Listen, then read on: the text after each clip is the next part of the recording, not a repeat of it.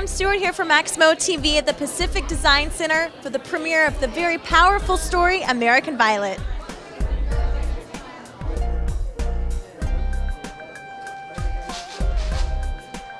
The movie is based solely on some experiences that I went through in my town, so I did have a lot to do with it as far as being a consultant on it. How proud of your kids?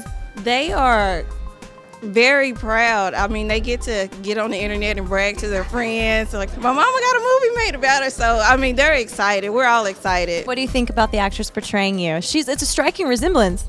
Everyone says that. They think we look a lot alike, and I couldn't have asked for anybody else to play for my part, you know, in this film because she did an amazing job. Nicole, I feel like she's the best. She did a great job. And of course, Alfre Woodward, that's pretty amazing. Oh, yeah. And what's so amazing with her is she is just like my mom. I mean, she played my mom so much in the film. She's exactly like her in real life.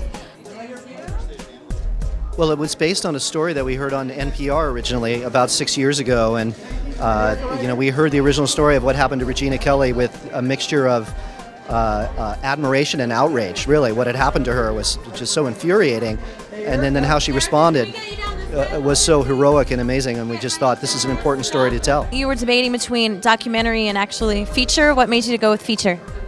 Well, I think features are work based on how strong the characters are, and I thought this character in particular, and the surrounding characters, not just her family, her mother, played by Alfre Woodward, the Will Patton character in the movie, were just so compelling that we could address the issues in a more powerful way by telling it as a narrative feature story.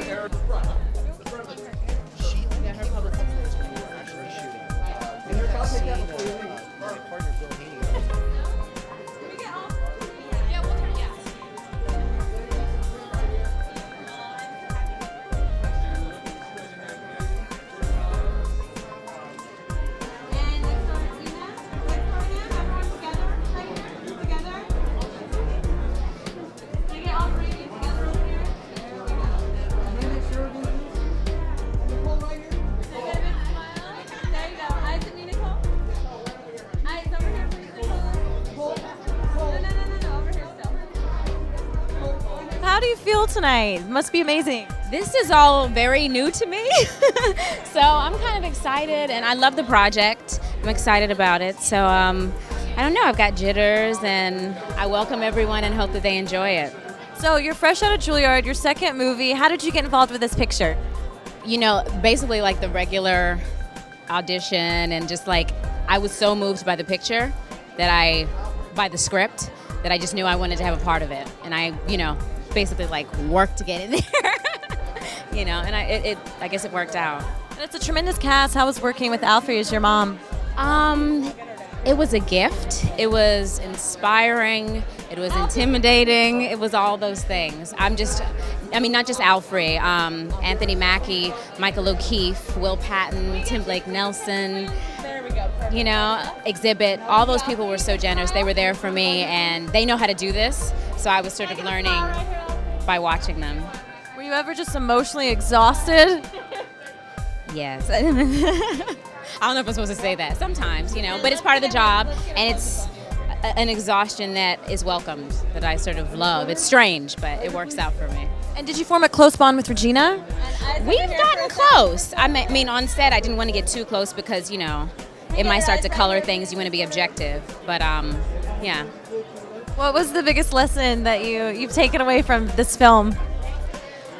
The working behind the scenes, or the actual like moral, or that we can actually affect change. One person can actually do it, you know, and imagine what can happen when a whole bunch of people get together.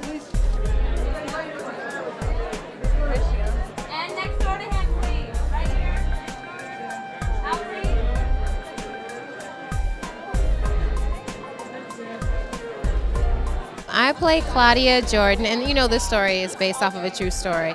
So she was a woman who unfortunately played a part in Regina Kelli actually being added to the list of getting arrested. So that's my role. I'm the antagonist. I'm the bad guy in the film. With this big, beautiful smile, I can't picture you being bad. Thank you. Thank you.